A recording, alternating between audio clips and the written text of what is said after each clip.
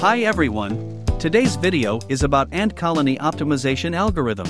The idea of the algorithm is inspired by the behavior of an ant colony, finding a path to food that is close to optimal. Let's also go through the famous traveling salesman problem. The researchers have long been interested in how ants, with their tiny brain, manage to build good routes. And the essence of the algorithm is very simple. Ants begin to move along all the routes, delivering food to the anthill. Along the way, they leave an odorous trail of pheromones. On a shorter path, ants will go back and forth more times over the same period, and as a result, they will leave more pheromones on every centimeter of the path. This path will smell stronger and attract ants. Over time, all the ants will switch to a stronger smelling shortcut. And the long path will be abandoned, as pheromones evaporate. The first version of the algorithm was suggested by Marco Dorigo in 1992. It was aimed at finding the optimal path in the graph. Actually, with the help of this algorithm, the problems, represented as a graph aimed at finding the optimal path in it, are solved. It is usually about transport logistics or network technologies. First, let's analyze the traveling salesman problem. There are different task setting approaches. We will consider the following option. Let's say that there are 5 cities, and we are in the city A. We need to find the shortest route by going through all the cities once and return to the initial city. In the beginning, we have a choice of 4 cities. We have chosen one of the options, now we need to choose from 3 remaining cities. We make a choice. At the moment, the route options are 4 times 3 equals 12. Now we need to choose from 2 cities. Development options are 4 times 3 times 2 equals 24. And then, there's only one option. The number of options is the factorial of the number of cities minus 1. Here, the small n means the number of cities. Since our problem is symmetrical and the route is closed, the result must be divided by 2, since the routes are equivalent. The number of options increases rapidly with the increase in the number of cities, and for 66 cities and more, the problem, in practice, cannot be solved using brute force search. But in many cases, a person can instantly solve this problem, and here is an example. The algorithm, by the way, tries other options. This is the cardinal difference. This is how the cities are approximately located in one of the articles on traveling salesman problem. The example is clearly not the best, since it does not show the complexity of the task. Things get a little more complicated when the points connecting the route are located more or less evenly. But even in this case, a person, by simply following common sense, finds a solution within 5%, maximum 10% of the best solutions. In fact, from a huge number of options, these are immediately excluded. Let's connect 30 cities by ourselves. Firstly, you shouldn't arrange everything so that you will then have to make a long jump to the starting city. The route should be like this. We are trying to move to the nearest cities. If we go here, we will have to take a long jump to return to these cities, so we add them at once. Also, don't forget to include these cities. Next, you can go either this way or this way. Let's go with the option 2. My path turned out to be 6,842 pixels. And now let's see the results of the ant algorithm. The green substance represents pheromone paths. I poured lots of it here. At iteration 16, the algorithm outperformed me. At 283 iterations, it found an even shorter path. And one more improvement for 372 iterations. Our path turned out to be longer by a little more than 3%. Not a bad result, given that I only had one iteration. However, a person needs to visually see the cost of moving from one node to another. And the roads may not be straight and of different quality. The workaround may be shorter than the direct way. Roads can have different costs in different directions, meaning that the problem becomes asymmetric. And the person here is taken down. But the algorithm doesn't pay attention to this, since it works with a table instead of a picture. And we begin to crack the classic ant colony optimization algorithm. The first formula is the probability of an ant moving from one city to another. These formulas are taken from different sources, yet they describe the same thing. Let's pick this one. This ant number can be removed to avoid distraction. Let's change the scale of the elements a little. The formula determines the probability that the ant will move from I vertex to j vertex. This fragment of the formula describes the desire of the ant to move from I vertex to j vertex. Alpha and beta are constants selected empirically. Later I will show in more detail what they are needed for. Let's say they are equal to 1 and accordingly, they disappear. The first symbol is the amount of pheromones between I city and J city. The second symbol is the reciprocal of the distance between I city and J city. We just divide some constant by the distance between the cities. You can call it proximity. That is, the probability of choosing a city is proportional to the proximity of the city and the amount of pheromones on the way to it. So, the probability of going from I vertex to J vertex equals the desire to go there, divided by the sum of desires of an ant to move from I vertex to all vertices available, meaning all the cities that have not yet been visited. Let's have a look at an example. The ant is at vertex 0. It can go to vertex 1, the desire to go there equals A. It can also go to vertex 2, the desire to do so equals B. And for vertex 3, the desire equals C. To calculate the probability of going to vertex 1, we take the desire to go there and divide it by the sum of all desires. And once again, for those who haven't understood, this is the probability that the ant will move from vertex 0 to vertex 1. And this probability is the desire to go there divided by the sum of all desires to go to all available vertices. In exactly the same way, we calculate the probability of moving to vertex 2 and vertex 3. If we add up all these probabilities, we end up with 1. Actually, this formula serves to ensure that the sum of all probabilities is equal to 1. Let's assume that we have calculated all the probabilities, and we lay them out on a number line. We launch a random number generator, which generates a real number from 0 to 1 for us. The result will show which city we will move to. Let's say we have generated 0.47, so we will go to the city 2. Now let's analyze the second formula. It describes the distribution of pheromones across the paths. I would like to note that pheromones are distributed post factum, when all the ants have made their route. These are formulas from different sources. Let's check out this one. The symbol K is the index of an ant. In many examples, it is written as if it were to be raised to a power. This was done on purpose so that only strong-willed people could touch the secret knowledge. The symbol T is the iteration number. Here, it looks like multiplication. I'll scale it so it doesn't distract us. The pheromone addition that the ant K makes on the route between I city and J city, at iteration T, is equal to some constant Q, divided by the length of the route traveled by the ant K, provided that this path between I city and J city is in line with the route of the ant. If it's not, there's no addition. The amount of pheromones on the route between I city and J city in the new iteration is equal to the amount of pheromones in the previous iteration, multiplied by the evaporation coefficient.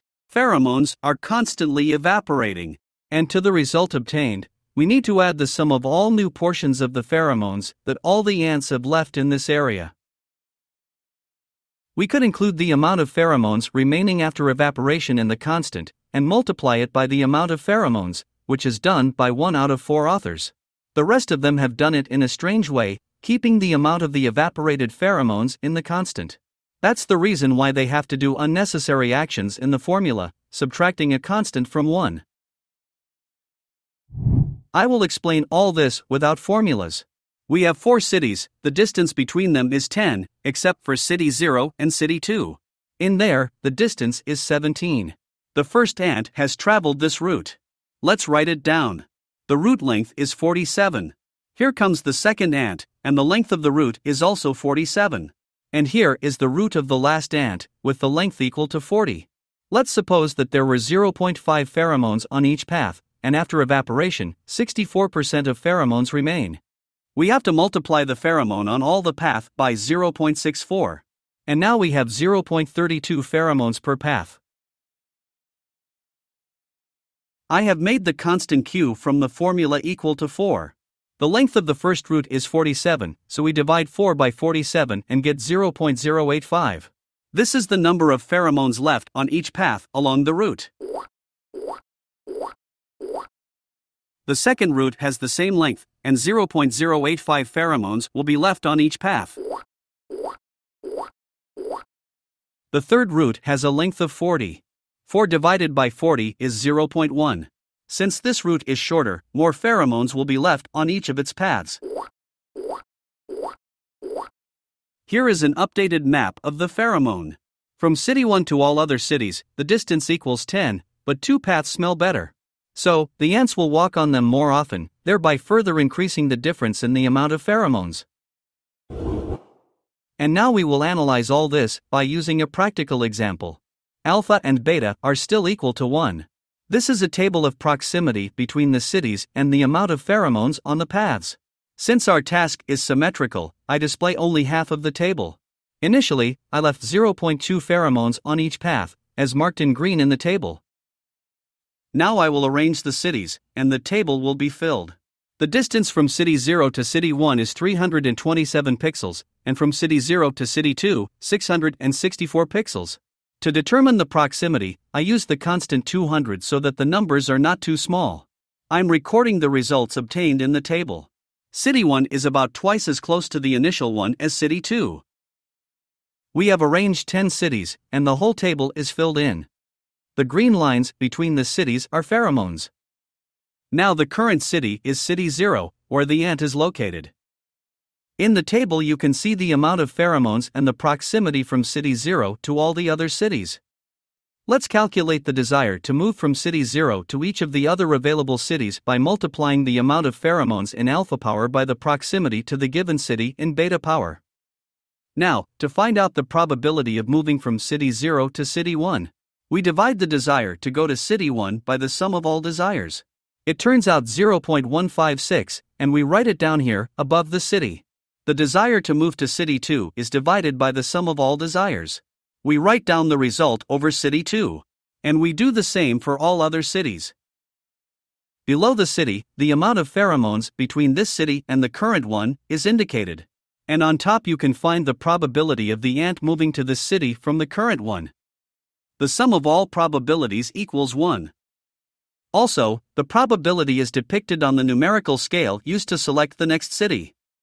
In the meantime, I will show how altering alpha and beta constants affects the probability of choice. We will do this using beta constant as an example. This is the power to which proximity between the cities is raised. Beta constant is now equal to 1. We will start decreasing it to 0. Watch how the proportions on the numerical scale are changing. When we got to 0, the ants generally paying any attention to the distance between the cities, guided only by pheromones. And at the moment, we have the same amount of pheromones everywhere, so the probability of choice is the same for all cities. Let's increase beta to 4 and watch the numerical scale. City 1 is twice as close to city 0 as city 2, but since we end up raising the proximity to the fourth power, the probability of going to city 1 becomes 16 times higher than to city 2. That is, beta constant determines how strongly, when choosing the next city, the ant is guided by its proximity. With beta equal to 0, the ant does not pay attention to proximity. As beta increases, the proximity value has a stronger effect on the choice of the next city. The same is true for alpha constant, which controls how much the amount of pheromones on the paths influences the ant's choice. Let's generate a random number. We got 0.783. The number points to city 3, so there we go. Now the city 3 is the current one, this is where the ant is located, so we recalculate all the probabilities related to city 3. With a probability of 2/3, we move to city 7. We generate a random number, and we move on to city 7. The number of allowed cities is getting smaller, since you can't return to the city where you have already been. We also see a decrease in the number of sectors on the numerical scale. There is only one city left. The probability of moving there is equal to 1. We generate a random number. And that's the city we get. We are done with the first ant. It traveled a closed route that you can see here. Its length is 2,901 pixels. The next ant will go from another city, and now I will try to explain why. There are several cities. Let's say we always start from the city A. The city B is in distance. Due to its remote location, when building new routes, the city B is more likely to be selected last. In case of most routes, the following sequence will appear: the city B, the city A, That's not good. In our task, the route is closed. You can start from any city, and starting from different cities, we will avoid this obsessive sequence: the city B, the city A. We continue to launch ants, each time from a new city. How many ants are there in total? This is a parameter that you need to choose yourself. It is generally recommended that the number of ants be equal to the number of cities.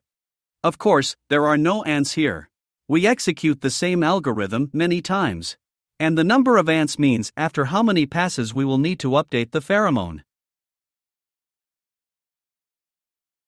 So, we have 10 ants, each of them has created its own route. We came to the final point.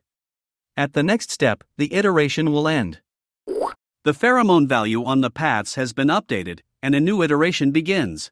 Now the choice of an ant is influenced not only by the proximity of the city, but also by the experience of previous iterations, preserved as the amount of pheromones on the paths.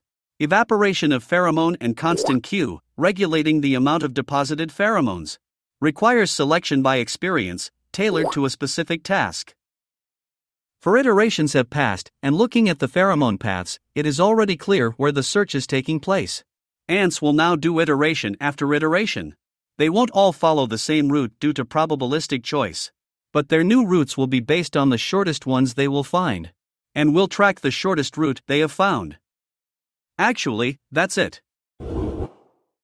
I have described the basic algorithm, but over time, many modifications have appeared, greatly improving it. I will describe only a few of them. Elitist ant system. Elite ants are added to regular ones. They only follow the best route found since the beginning of the algorithm. Simply put, the best route gets a little extra pheromone every time. Max-min ant system. Limits are added to the maximum and minimum amount of pheromones on the path. This expands the search field. Pheromones are left only on the best routes. Rank-based ant system. The shorter the route found by an ant during the iteration, the higher the rank is assigned to it. The amount of pheromones is multiplied by the rank of the ant, so even if the routes are almost the same, the shorter one will receive noticeably more pheromones. Ants with a low rank do not leave pheromones. Well, now this is what I've got. We will solve a task with 66 cities, which cannot be solved by enumeration using all computers in billions of years. My idea was to explain the algorithm, so I haven't been playing with the parameters for a long time and, most likely, these parameters are not the most ideal. On this map, you can see that the shortest route I have found is 7372.